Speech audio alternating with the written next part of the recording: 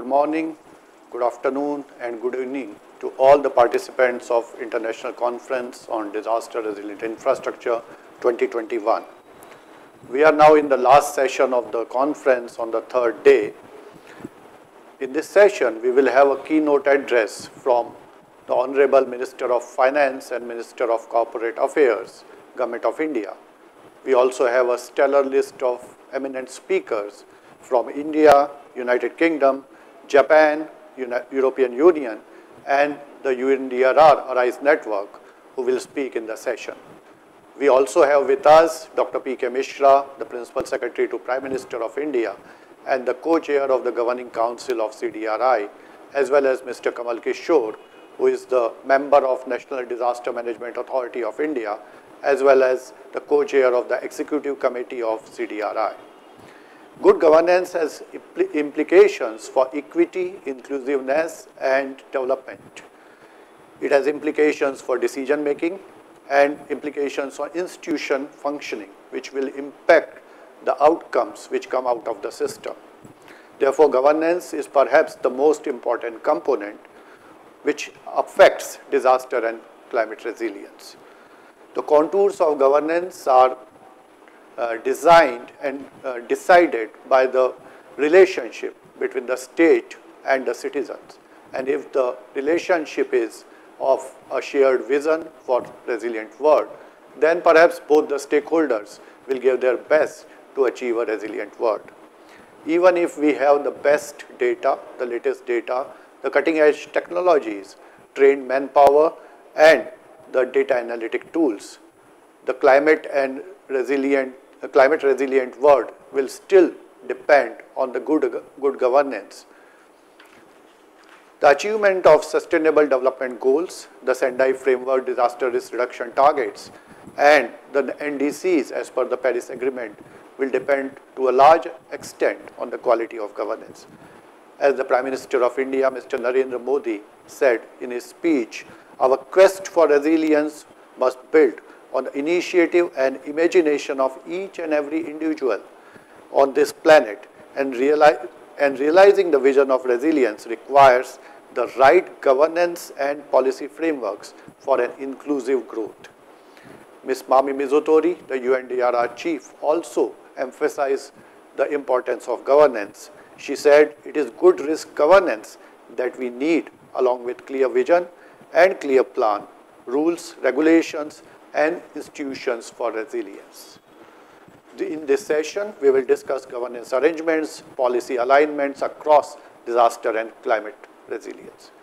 Infrastructure systems are a key drivers of economic growth, with more than $3.7 trillion, which are supposed to be the need for infrastructures investment as per the Global Infrastructure Hub. Economic governance becomes very important. Economic governance is also important because it also does not only affect the economies of the country, but also their relationship with other economies of the world. In this backdrop, I am honored to introduce the Honorable Finance Minister and Corporate Affairs Minister of Government of India, Srimati Nirmala Sitharaman.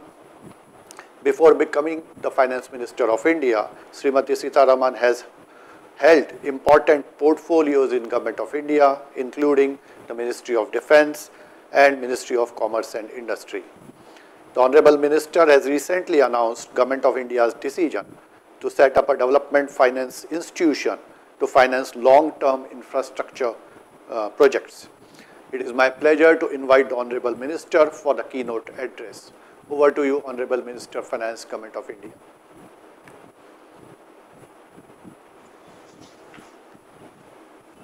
Thank you very much. Excellencies, Ambassador of Japan, Mr. Satoshi Suzuki, High Commissioner of the UK, Mr. Alex Ellis, Administrator of the US Aid, Ms. Gloria Steele, distinguished panelists from Indian Institute of Human Settlements and the UNDP ARISE network, ladies and gentlemen. let me first place my word of appreciation for the organizers who have come up with this event, organizing this international conference on disaster resilient infrastructure for 2021. I'm sure in the last couple of days you've had very rich insights coming through as a follow-up of the outcome of the interactions that you've had, and they would be probably on subjects like early warning systems, risk-informed decision-making, forging knowledge partnerships, and also planning recovery and reconstruction, and so on, inclusive of even building capacities. Resilience of infrastructure will protect lives and livelihoods, particularly of the most vulnerable in the world. India has consciously taken a path to meet its agenda of development, keeping both these considerations in mind. However, if I can just go back to talking about the establishment of the CDRI itself, this has been prompted by a speech by the Honorable Prime Minister of India on the need for having disaster resilient infrastructure in Asia, and this was delivered sometime in November 2018.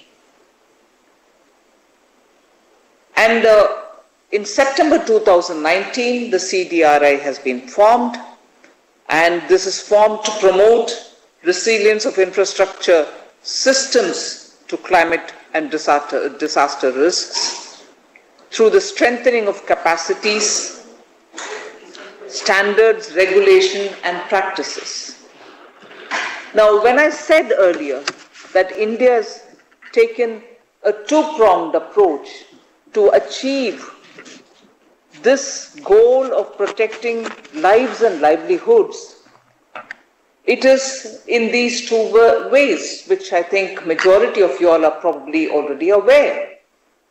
On the one hand, we've chosen to strengthen the International Solar Alliance, and that is aimed to become the global agenda on climate change mitigation.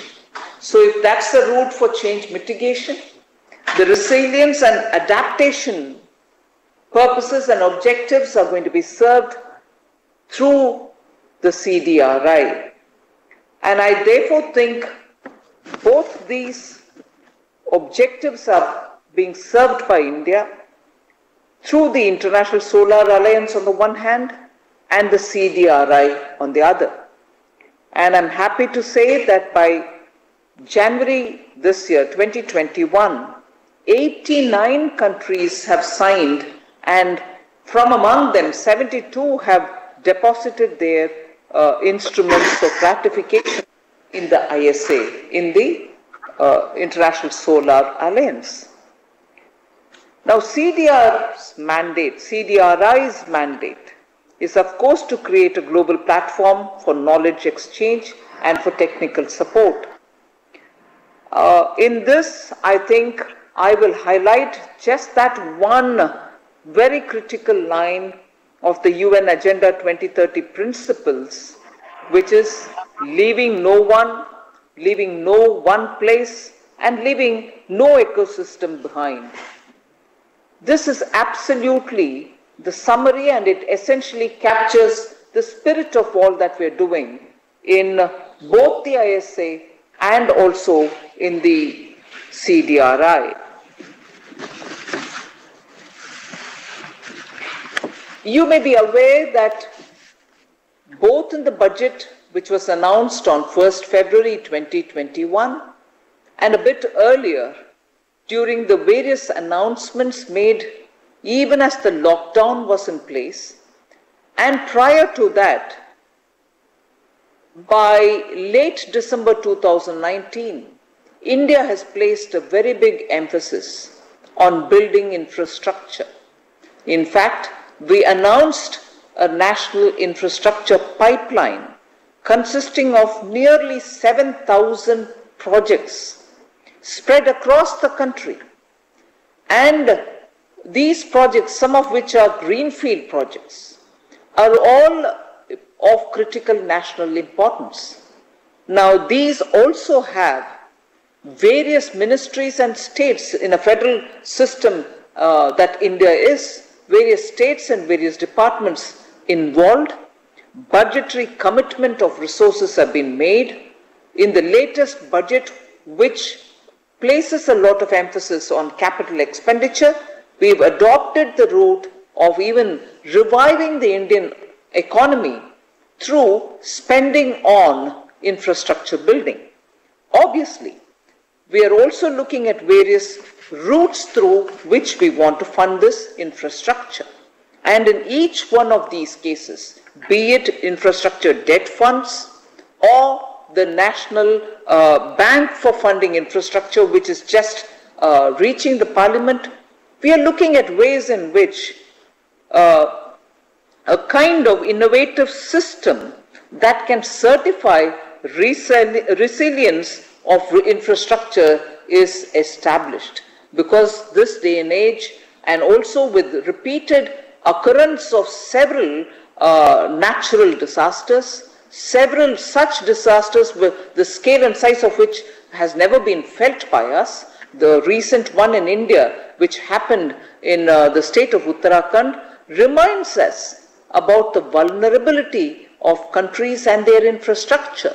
Even as they are being built, the risk which is being faced due to climate change related changes are very serious for countries to bear the cost of, both in terms of lives and in terms of the costs involved. And therefore, I think it all revolves around a very critical issue, and that is financing.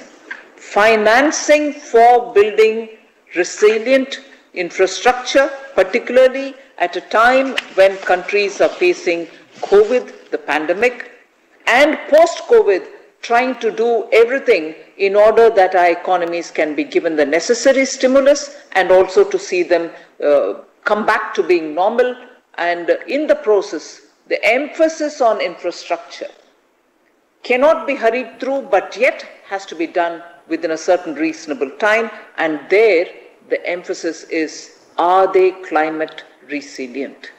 And for which a global standard of certification is also something which all of us are thinking about. Now, but of course, as I started saying, the critical component in this is financing.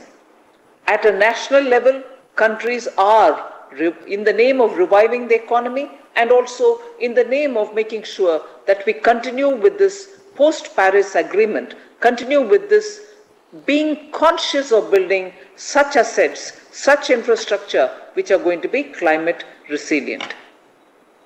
The essential point, therefore, is revolving around financing. And here, I would like to say that multilateral negotiations and also multilateral institutions have played a very critical role in climate change finance-related matters. And the Paris Agreement also recognizes the pivotal role that finance plays in being conscious about the resilient nature of the infrastructure that we need to build. And in this, I think resources being given to developing countries is something on which much discussions have happened. And for developed countries, it underlines their continued obligation under the UN Framework Convention on Climate Change. It is required of developed countries to understand that the commitment made under the UNFCCC will have to be honored. The much discussed quantitative commitment of $100 billion a year is something which advanced economies will have to recognize. And I also will take this opportunity to say that that amount is itself, by popular understanding, by observers, and also people who watch developing countries struggle to keep their commitment on the Paris Agreement, struggle because finance is the issue. And even by their standards and by most observers' standards, this 100 billion a year is a meager amount.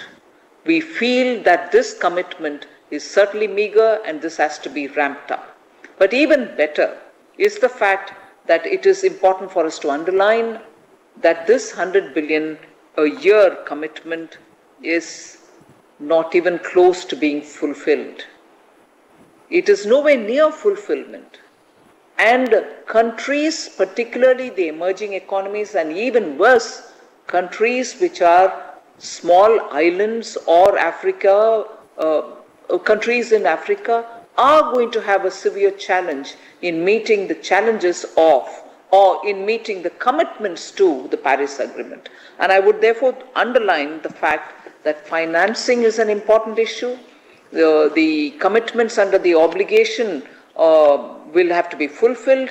Even the earlier commitments will have to be rushed in, and countries will have to rework their strategies. Otherwise, the three critical S's, which is what the scope, the scale, and the speed of climate finance, is not going to be able to come in time, and therefore countries are going to lag behind. So let me take this opportunity to appeal to the advanced economies that their commitment to financing climate change, commitment to transferring technologies which are important for achieving the climate-related commitments and goals, will have to be ramped up, speeded up, and scaled up.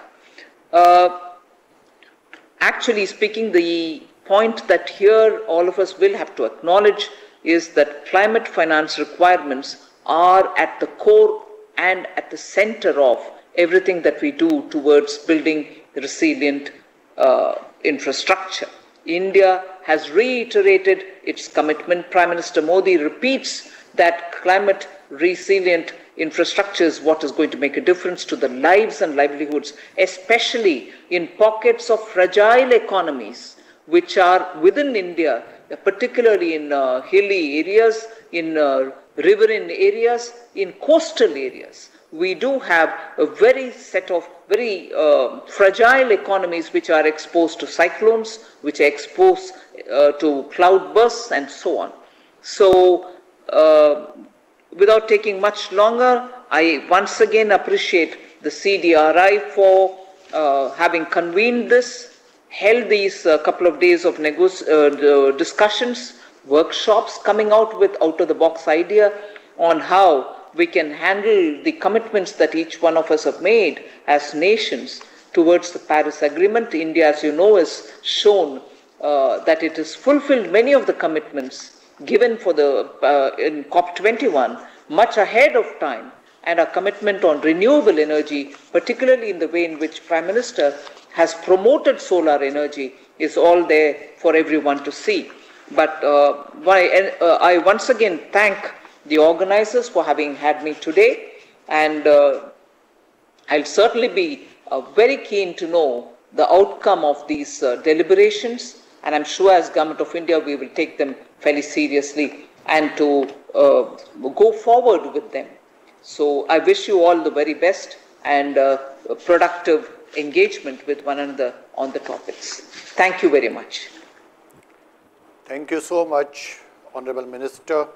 You mentioned and you brought out a lot of issues, including the two-pronged approach of Government of India to work on mitigation as well as adaptation side, the issue of not leaving behind anybody, the National Infrastructure Pipeline with more than 7,000 projects which are being done, and the most important issue of climate finance.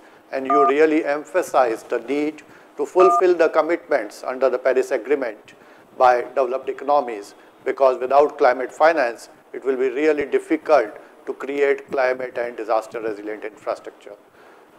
From CDRI, we are really thankful to you that in spite of the ongoing parliament session, you took time to attend this session. Thank you so much for attending the session and giving the keynote address. Thank you. Thank you very much. Thank you.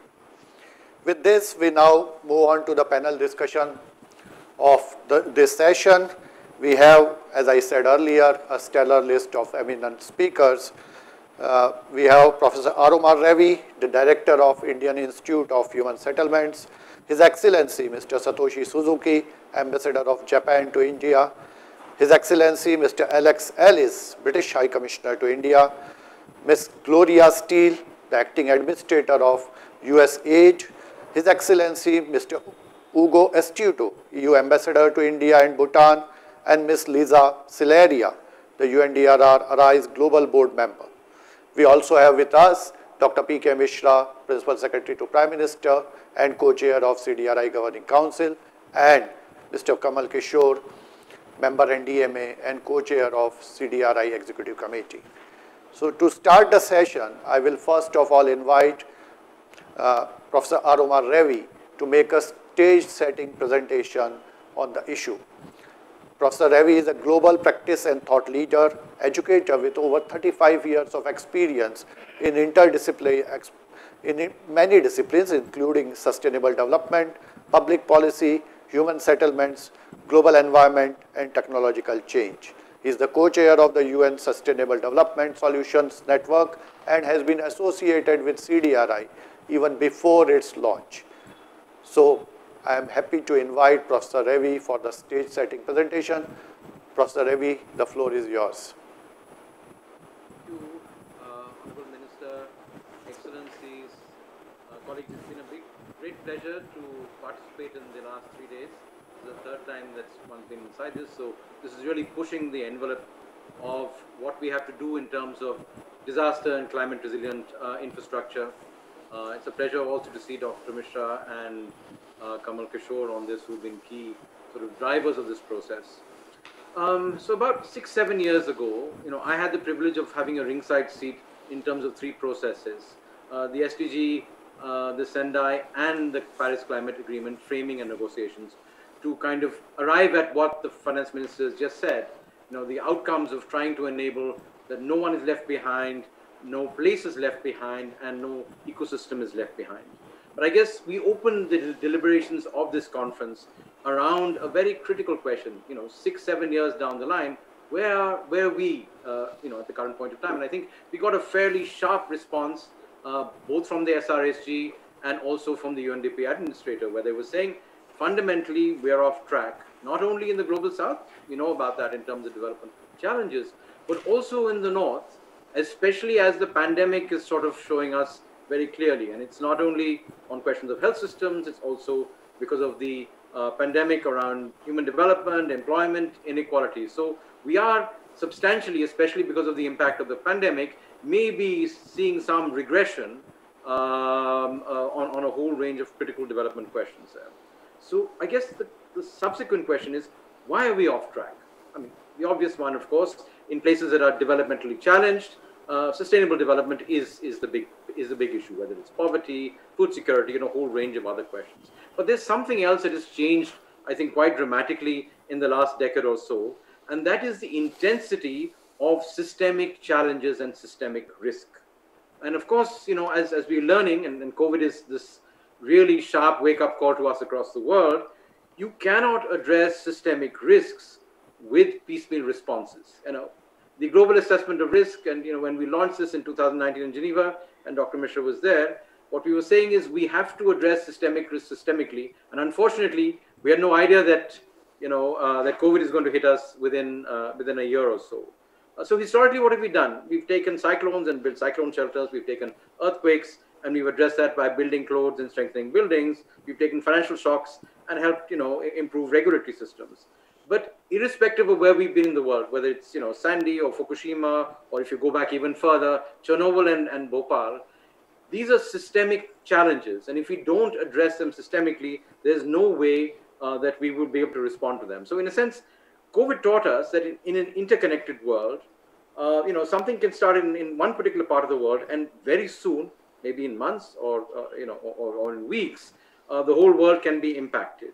So effectively, to address systemic risk, we have to respond fast, we have to respond deeply, and it really doesn't matter in some ways what the level of income you have as far as your country is concerned. So the core challenge in some senses is how does one get the risk governance framework correct?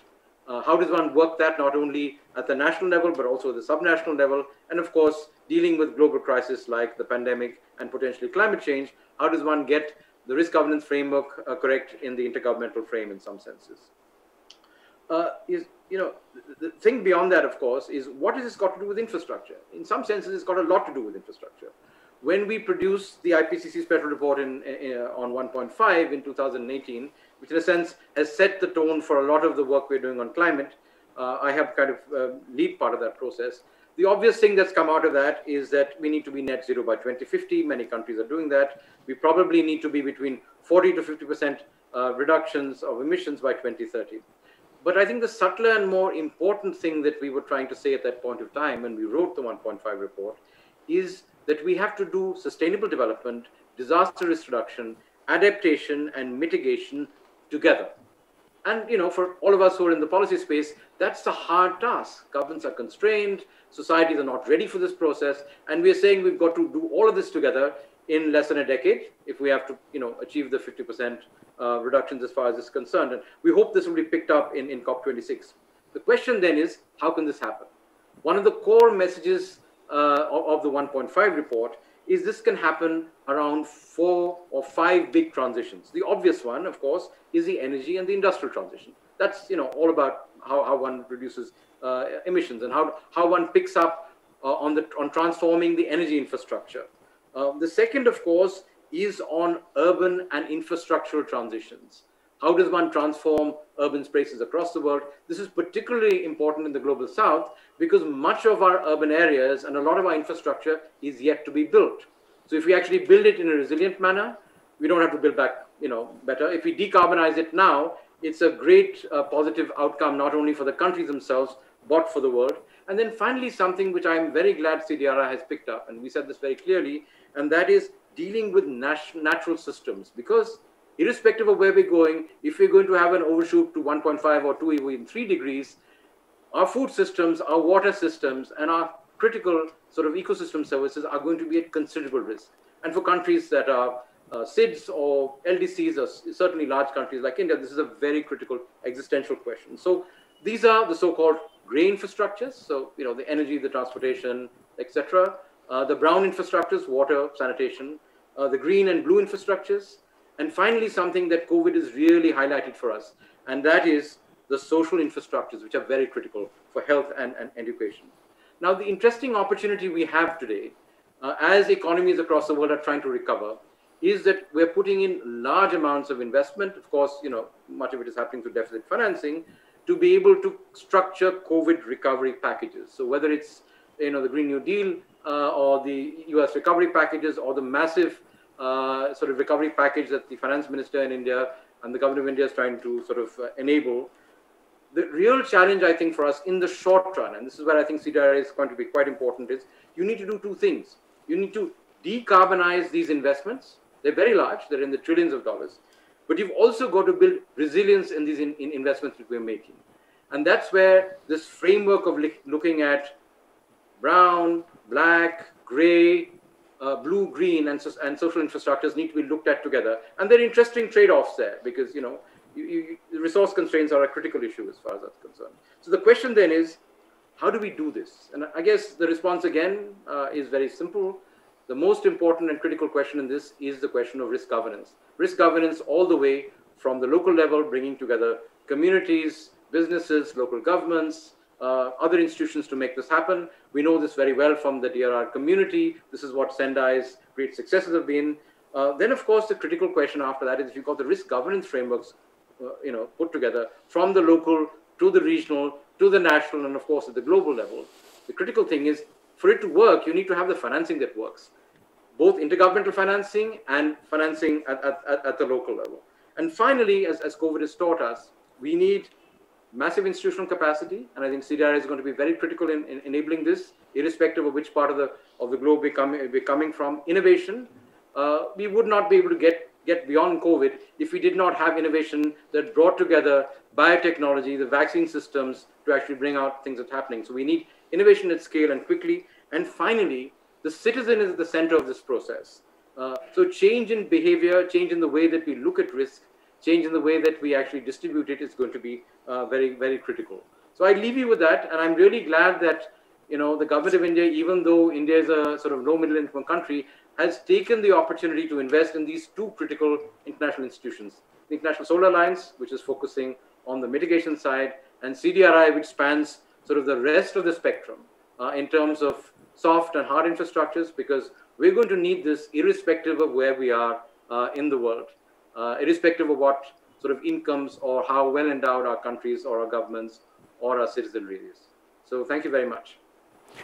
Thank you so much, Arovar. That was really an excellent presentation, and you really set the framework for the discussion which is going to start now. Your thought about sustainable development, adaptation, mitigation, disaster risk reduction, everything going together really is I think the key takeaway from your presentation. And interestingly, you talked about institutional capacity, innovation, and technology. I think in this conference, we had sessions on many of these themes. So with this, now we are moving to the first questions to our speakers. I will pose the first question to His Excellency, Mr. Satoshi Suzuki. We would like to hear from the eminent speaker, because of the rich experience the countries have about disaster risk resilience. What are the best practices? What are the learnings? Mr. Suzuki has a long distinguished career, has held several positions in United Kingdom, Indonesia, and Austria. And as we know that Japan has been promoting the quality infrastructure network and partnership, and has said that it will work with other countries and organizations on the quality network. So with this background, as we know that countries are they are battling multiple disasters. Though COVID-19 is going on, there are cyclones, there are floods, there are earthquakes, and taking into account the rich experience Japan has of dealing with disaster, my question to you, Your Excellency, is that how can we ensure that infrastructure systems are resilient against multiple and interconnected disasters, and what are the governance arrangements and approaches that Japan has taken to deal with this kind of disasters? Over to you, Your Excellency. Thank you, Mr. Kondrik, and good evening to everyone. As you know, Japan is one of natural disaster-prone countries. So based on our experience, I would say a broader and a holistic approach is really necessary to deal with systemic risks. First, I would say a political commitment to disaster risk reduction and resilience is essential. In other words, we need to mainstream disaster risk reduction in policies. Without sufficient investment in disaster resilience, we cannot ensure the sustainable economic development. Then to ensure the political commitment, I think appropriate legislations and implementation mechanisms should be in place. It is important to make prior investment both in hardware and software, to reduce upstream risks, in addition to pursuing the resilience of downstream infrastructure. In other words, what is needed is to install a built-in mechanism to mitigate the impact of natural disasters. For example, Japan's bullet trains are equipped with seismic early detection systems. When the Great East Japan earthquake struck 10 years ago, actually 27 bullet trains are in operation in the Tohoku area.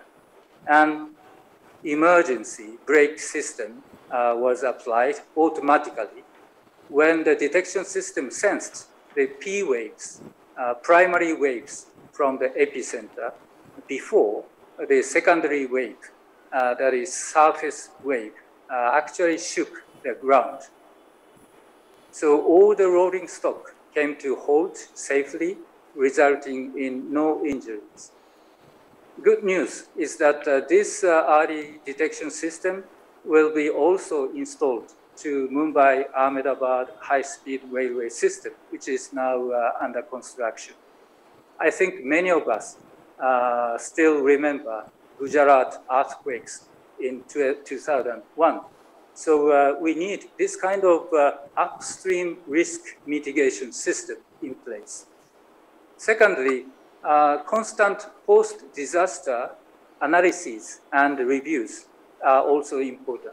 In Japan, every time a disaster occurs, damage assessments and the review of relevant safety standards are carried out by the government, and their findings are to be reflected in revised measures. For example, every time a major earthquake happened, the government reviewed its seismic resistance standards for buildings and houses.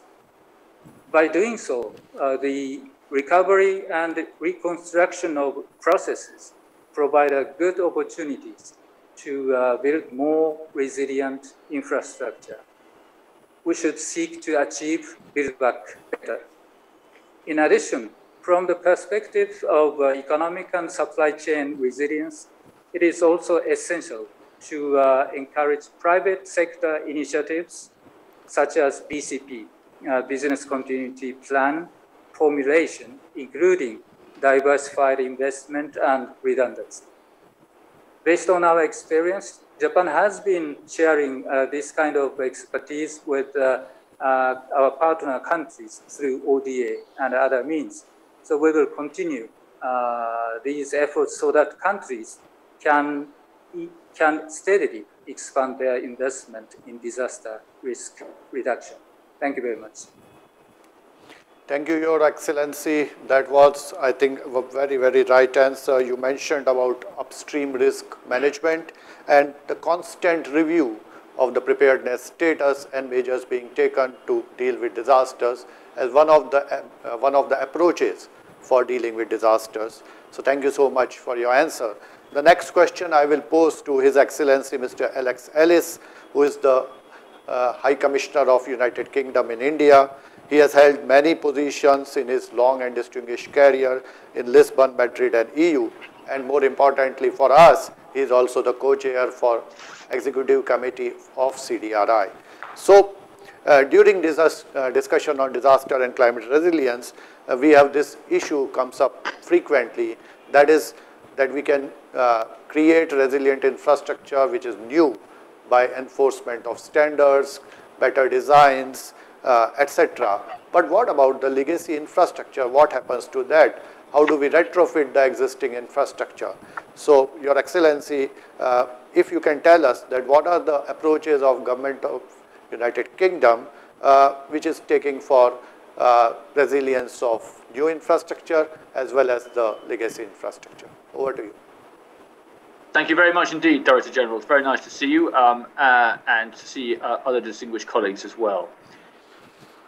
So you're absolutely right. In the case of the United Kingdom and some other countries, it's a mix and match. We've got to deal with the new and we've got to deal with the existing, sometimes very old. As you know, the metro line of London, the tube, was built in 1860. So we're going back a long way. And I think what I would say is, firstly, you've got to have a clear aim. I think that was what my colleague from Japan was saying. You've got to have a political ambition, which the UK has by going for a net zero economy by 2050. You've got to have quite a big long-term aim, because that's going to guide the long-term investment decisions. And that's going to attract a lot of the capital which you're going to need. And some of it's public funding, but an awful lot of it is private sector funding. And that's what you must be able to attract.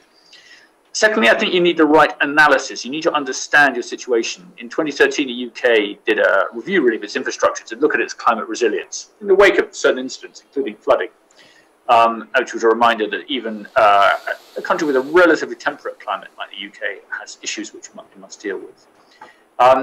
And then I think you need to have the right institutional progress. And we were talking a bit about that earlier. And for example, we have an annual report. And the reports sound like rather boring things, but this is a report which then steers what the government does in terms of how are we achieving how well are we doing on our aims on infrastructure? What do we need to do differently? Then I think fourthly, you need to build the capacity. That's through the public sector, through the private sector, through companies, through individuals, to be able to act accordingly, both on existing and a new infrastructure. We do that. Let's give an example. So the east of England is rapidly growing in terms of population, and it's getting drier and drier. And actually working with the Anglia Water, the supplier of water in that part of the United Kingdom, to have a much more efficient water management system, mainly through technology. Ambassador of Japan was also talking about the importance of technology to enable to refresh quite an old, in some cases, Victorian infrastructure, but to make it more efficient.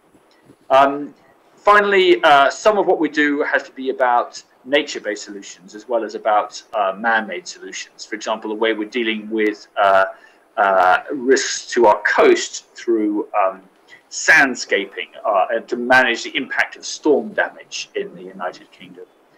So I think you need an aim, I think you need analysis, you need to have the institutions and the sort of reporting and checking system. You need to be able to build a capacity across your system, both public and private sector.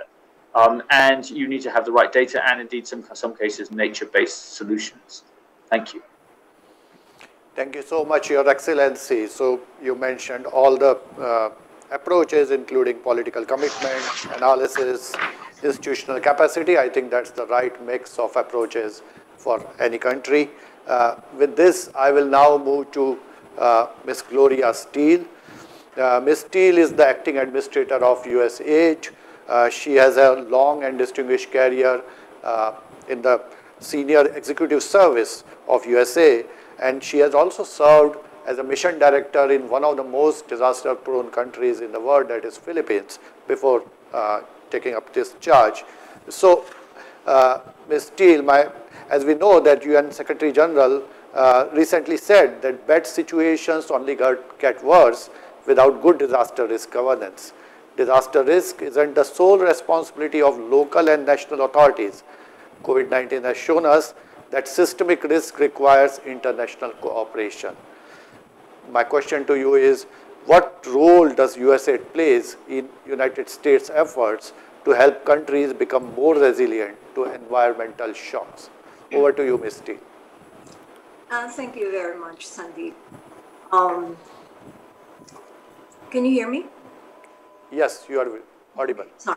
Thank you so much. At USAID, we work in partnership with countries and organizations around the world to strengthen resilience to environmental shocks. We help to tackle the global climate crisis through partnerships with governments and multilateral organizations, financing institutions, and the private sector.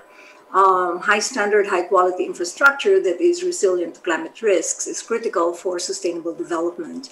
And climate related disasters, as been discussed, are taking an increasing toll as more and more people settle in areas prone to natural disasters. And as disasters become even more frequent. Not only are more lives ending up in harm's way, but the lifeblood of our economies, especially our physical, digital, and energy infrastructure, face crippling losses from each environmental shock. We have an opportunity before us, however, to build and finance infrastructure that can withstand these recurring environmental shocks. Together, we possess the tools, but we also need to have collective will. To finance high-quality infrastructure that is resilient to disasters, the U.S. government recognizes that good governance and private sector investments are key.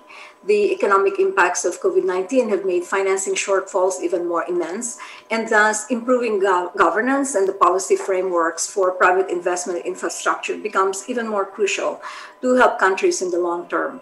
So in order to incentivize greater private sector investment, USAID works with countries to advance policy and legal reforms that level the playing field and facilitate market competition that is fair and open. We help countries improve their sovereign credit ratings through well-informed policies so that they can attract internationally respected investors and creditors. And we support them to prioritize projects that deliver the best overall value to ensure that available fiscal resources are optimized. As we've discussed earlier, there is inadequate investments in infrastructure at this time. So we want to make sure that available resources are used optimally. We advance international environmental standards and robust social safeguards to ensure that physical infrastructure development adapts to changing natural environments. Without strong environmental and social safeguards, we lose natural buffers that not only mitigate the impacts of environmental disasters, but also help prevent outbreaks linked to diseases carried by animals. These natural buffers help conserve biodiversity as well, which is crucial to our health and livelihoods. I'd like to give an example of where we've done this, and that is in Nepal. In Nepal, USAID is working with the government to develop its 2020 National Water Resources Policy with higher standards for hydropower projects, not only through environmental safeguards, but also through the adoption of international best practices that maximize electricity production. Nepal is one of the most disaster-prone countries in the world, along with the Philippines, and we're all major, along with the Philippines. Climate-related disasters already result in costs that are equivalent to approximately 1.5% of the country's GDP each year. And these costs are likely to grow as extreme weather events become even more frequent and severe. At the same time, insufficient foreign direct investment is one of the several challenges that Nepal faces in developing its clean energy potential. So USAID is assisting Nepal to attract internationally respected investors, and why we help the government to develop the country's first large renewable energy project financed with foreign investments. In fact, our project with Nepal has mobilized FDI amounting to 2.6% of Nepal's GDP. So that's just one of the examples and the kinds of technical assistance and support that we provide in order to work with countries, increase investments in infrastructure and make infrastructure more disaster resilient. As we tackle the challenges of climate change ahead, the USAID, the US government, is proud to support India's leadership in establishing CDRI, and we are committed to supporting this collective effort. And today I'm pleased to announce that we are providing $9.2 million through USAID to strengthen CDIR and its technical leadership across three priority areas. One is to help increase financing, strengthen governance, and carry out assessments of risk and resilience. Second is to support research and knowledge management, innovation, and development of standards and certifications. And third, to build an advocacy and partnerships. So that CDIR has the institutional capabilities to drive climate and disaster resilient development everywhere in the world.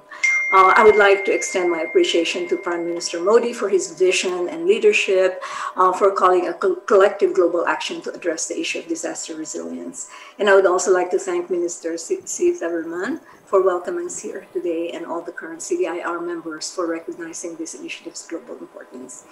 Thank you very much. Over back to you, Sandeep.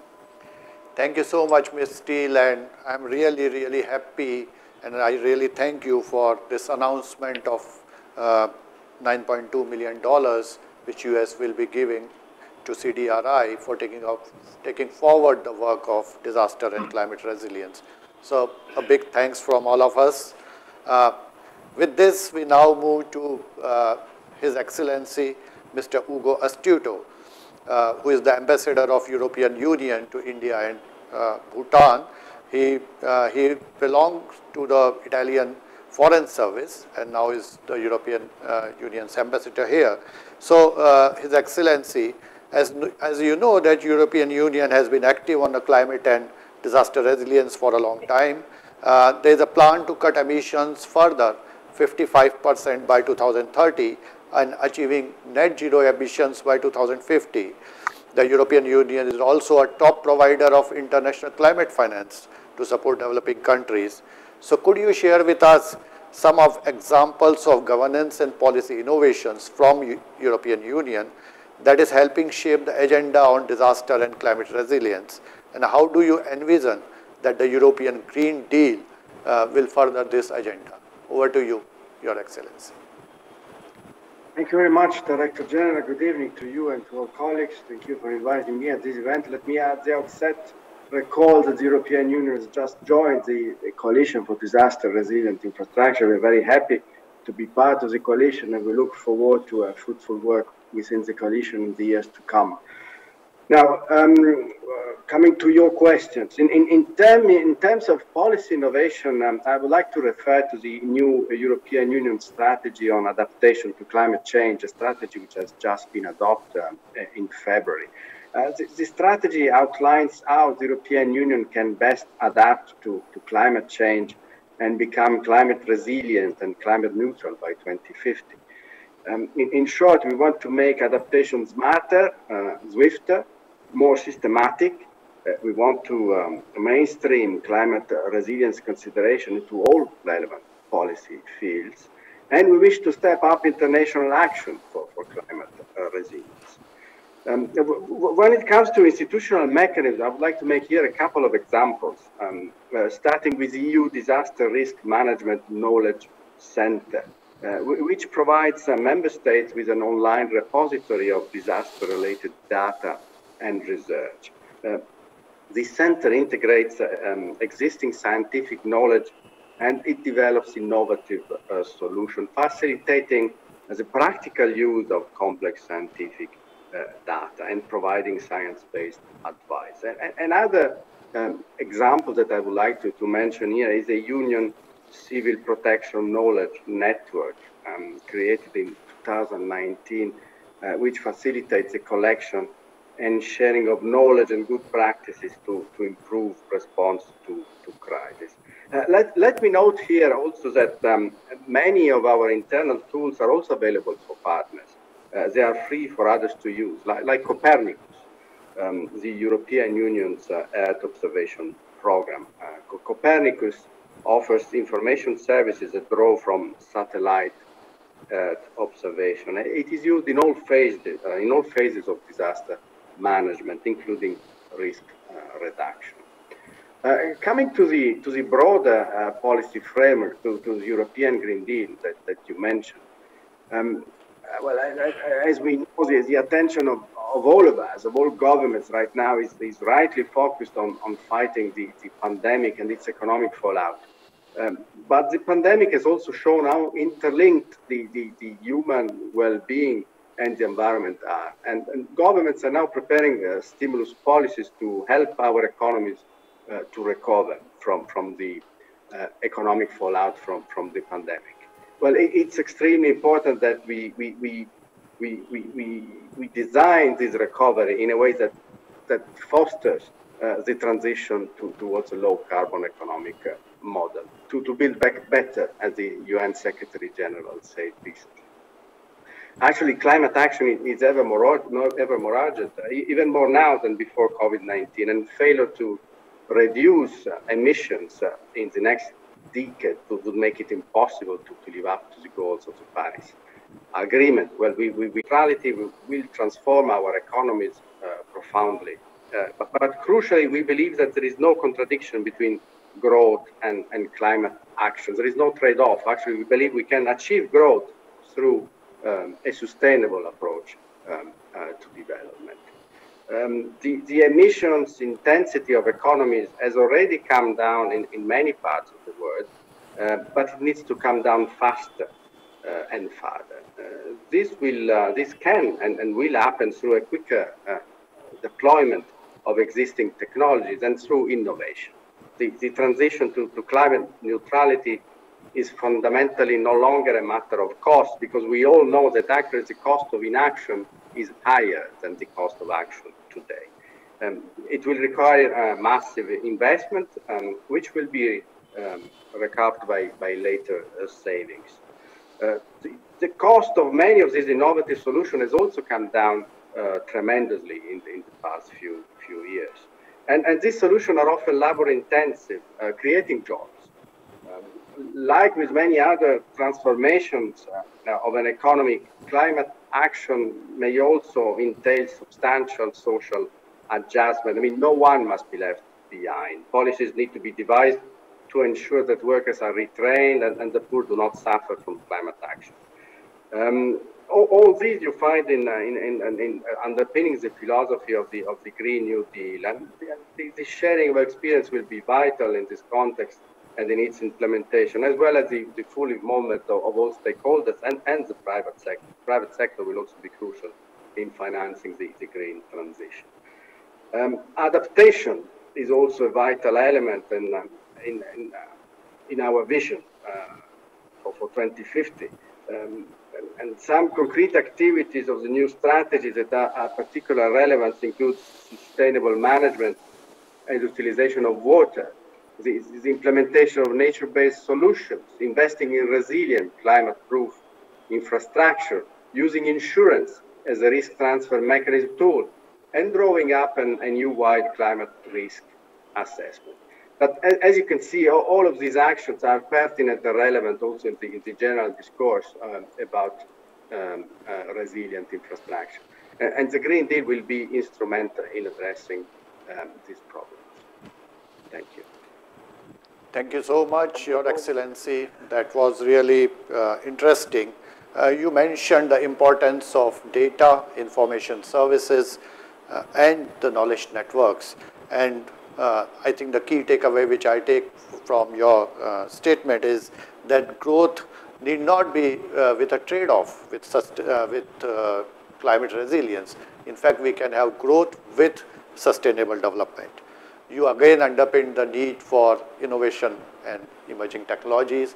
I think that's a recurring theme we are hearing from many speakers, that the new technologies will lead us to low-cost solutions for our quest for climate resilience. And with this, I now move on to Ms. Lisa Silerio, who is the Global Board Member of UNDRI Arise Network and the Vice President of SM Prime in Philippines. Again, she has been working in Philippines, which is, as I said earlier, a very disaster-prone country. Ms. Silerio, private sector has an equal or perhaps a more important role in climate and disaster resilience, because we have more than $100 billion being invested in infrastructure by the private sector. So would you say that there are enough incentives for private sector to invest in resilient infrastructure? If yes, where will the money come from?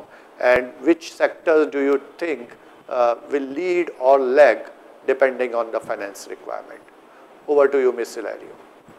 Okay, good evening to everyone.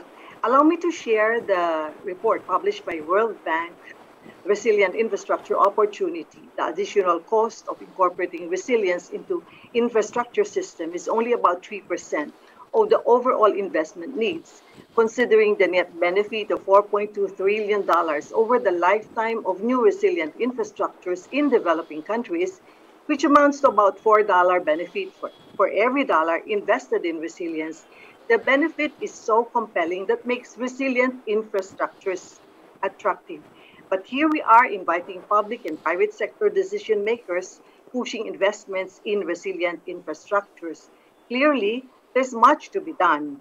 For big companies with resources and people assigned to develop strategies and disaster risk, including those driven by climate change, the calculations in terms of long-term financial benefits such as future cost avoidance, minimize business disruptions, improve governance, and governance perception, etc., are very clear. It makes good business sense to invest in resilient infrastructures. Coming from the private sector in the Philippines, as in Prime Holdings, where I work, we allot 10% of capital expenditures to resilience in our property developments. Resilience is one of our core business strategies. We do this to ensure the sustainability of our business and safeguard our properties, protect our customers and the general public as well, and the communities where we operate. We have invested in a lot of resilience projects. However, there are no outright incentives for the private sector to invest in resilient infrastructures or incorporate resilient designs in our development.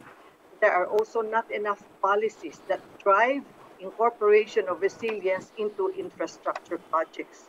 I personally believe that one of the interventions to entice the private sector is a stronger policy on incorporating resilience into financial and investment decisions, including setting up of incentives in the form of tax breaks, expeditious processing of government permits, building requirements, lowering insurance premiums, and other innovative programs that can drive businesses to invest in resilient infrastructures. On the role of the ESG, demonstrating a responsible investment agenda is key. For the private sector, ESG lens are largely mainstream and embedded in private sector strategies, and the growing demand from the private sector to align the capital allocation decision towards sustainable development.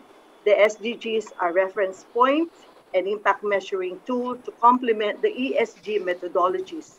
ESG investments may come from either thematic investments, the climate change and the transition of energy to sustainable resources, and other impact investment focused on environmental and social needs. In the Philippines, the climate change impacts are increasingly being recognized as a key risk. Thereby, ESG investments may come from thematic investments. And for the industry sector that will lead, I'd like to make a reference on the Asian Development Bank's estimated infrastructure investment needs for the 45 member countries in Asia and the Pacific per sectoral share. They were identified to lead as are those more in the vulnerable to climate and disasters impact. 52% in the power sector, 35% in transportation, and 10% in telecommunications. And lagging behind is on the water and sanitation.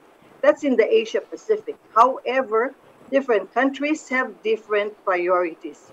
And in the Philippines, for the medium-term infrastructure investment targets, the transportation sector leads at 64%, followed by water resources, and the last are from the power and the ICT sectors. Thank you. Thank you, Ms. Thank you so much for this answer, and I think you really brought out the perspective of the private sector as well as the requirement for reforms in the regulations. I'm sorry that we are running out of time, so I will perhaps not be able to come back to the panelists for their second questions. We are already over time. However, I will request the audience to give us a few more minutes, and I will request Professor Ravi to give his thoughts and views on what he have heard in the session from different speakers in about 2 to 3 minutes. Over to you, Professor Ravi. Thank you. I'll try and be brief here. I think, we've got a broad spectrum from pretty much across the world. I think the most significant sort of driver here, and we're hearing it from all quarters, is political commitment. I think CDRI reflects, the fact that once a political commitment is there, once you have a long-term perspective, especially for climate, and similarly for infrastructure, because investments will run 20, 30, 50 years, that's a key driver as far as that's concerned. Then the question of dealing with this, the holistic nature of what's happening. What was interesting to hear from the European Union is the idea that we don't see trade-offs between sustainable development and resilience and climate action at the same time. I mean, this is easier said than done, but if that is part of the political mandate, I'm sure innovation in governance systems, in public policy, and crowding in private finance would actually follow that process. That's a really important part of the process as far as that's concerned. The third thing is bringing together a whole range of different stakeholders, and I think there is a serious financing deficit in this space for both infrastructure and certainly for resilient infrastructure and decarbonization.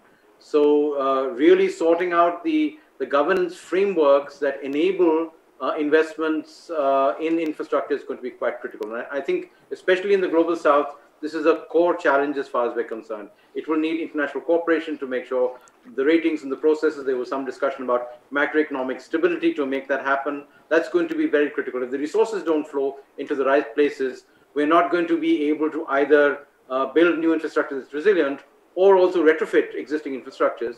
And even a country like India does need that kind of retrofit as far as things are concerned. Obviously, institutional capacity is critical. And this is a very weak area in some senses. Sendai gives us a base to build that institutional capacity, but operationalizing that from local processes upwards, because both adaptation and disaster risk reduction require action on the ground and coordinated action if you want all of these things to be done together. So that institutional capacity is a difficult thing to fund, both in the ODA space and even in the multilateral financing space. That's one thing that usually gets left behind. I'm glad that's a critical area that that CDRI and a whole range of other agencies are recognizing. That's kind of important as far as that's concerned. And of course, like I said earlier, innovation is critical, and its innovation is not only in the form of technology, it's also in terms of social innovation, new forms of institutions that are created, especially because we have to address questions of the fact that there will be impacts, economic impacts, impacts on employment, and these need to be taken into advance in the design and the interaction between processes. And finally, before I close, I would say the emphasis on nature-based solutions, on the fact that especially as climate impacts increase, as temperature elevations sort of become potentially higher than we're used to, we have to be able to understand how the ecosystem services that provide food, water, in some cases energy, like the case of Nepal, we were talking about hydroelectricity, which are very critical for keeping our communities alive. And finally, if we do have to store carbon, nature-based solutions or dealing with carbon sort of storage, especially in agriculture, in forests, are going to be very critical. And that's where partnership, I think, would be quite important. And finally, I would say on a lighter note, the fact that CDRI has been successful in having this wonderful commitment of a multi-million-dollar investment to support it would indicate that maybe CDRI should have these convenings more often. Because if that happens, then we'll be able to build a corpus that gets this show on the road and makes it available for the people who need it and the countries that need it. So thank you very much, Director General, and other excellencies on the panel and other colleagues. Thank you so much, Aramar, for beautifully tying together the key discussion points for the session. With this, we are coming to a close of this session. I would like to extend my sincere thanks to the Honorable Finance Minister for giving the keynote address in the session, as well as other panelists, including the ambassadors of Japan, European Union, the USAID Administrator, the High Commissioner of United Kingdom, and Ms. Cileria. I will also again thank the Principal Secretary to Prime Minister and Co-Chair of Governing Council, Dr. P.K. Mishra, as well as member NDMA, Mr. Kamal Kishore, who have attended this session and gave their support. So as ICDRI 2021 is drawing to a close, today is the last session and last day of the conference. It has provided us rich insights and a clear roadmap on the way forward. It has reinforced the sense of urgency, especially in this session, with which we need to act across geographies and across sectors. And I am so happy that with all our members and member countries and organizations, CDRI will be able to work in that direction. After the insightful experience of last 3 days, all I can say is that this was an extremely enriching experience. On that note, I will encourage all of you, all the audience, to share your experience of ICDRI 2021 in one word in the chat box, if you could, which will help us in improving the conference which we held next year. Hopefully that will be in physical form. I will try to summarize in a 1 minute what we heard over the last 3 days, starting from Honorable Prime Minister of India saying that no one is safe till everyone is safe, and in our quest for resilience, we should not leave any person, any place, any ecosystem, or anybody else behind. And the inclusiveness was the main message there. The Prime Minister of Fiji, during his speech, said that there are no shortcuts to resilience. It is a process, it will take time, and we have to do it. The UNDRR chief reminded us that we are off track on our path to climate resilience. And Dr. P.K. Mishra, in his speech, mentioned about the leapfrogging, the need for leapfrogging countries for integrated infrastructure planning. So incremental change is no longer sufficient. We have to do it exponentially. And regarding the small island developing states, the quote which was used many times in the conference, the Samoa Prime Minister, Honorable Prime Minister of Samoa's quote, that SIDS should not be called small island developing states, but BOSS, the big ocean states, because they control or they are the custodian of the largest ocean of the world. And the last, I would mention Dr. John Merton's quote, that we are on an irreversible pathway to resilient and low carbon infrastructure. So these were some of the key quotes from the conference. With that, I would like to thank the CDRI, all our partners, eminent speakers and dignitaries who participated in the sessions, the panelists, discussants, participants who spent their time and made our experience more rich. I would also like to thank the CDRI team and GPJ and WISPEAK, who are our partners, for holding the logistics arrangement of this conference. I look forward to your presence for the ICDRI 2022, hopefully in a physical format. Wishing you all a healthy, happy, and resilient year ahead. Thank you. We are closing the conference. Thank you so much for attending.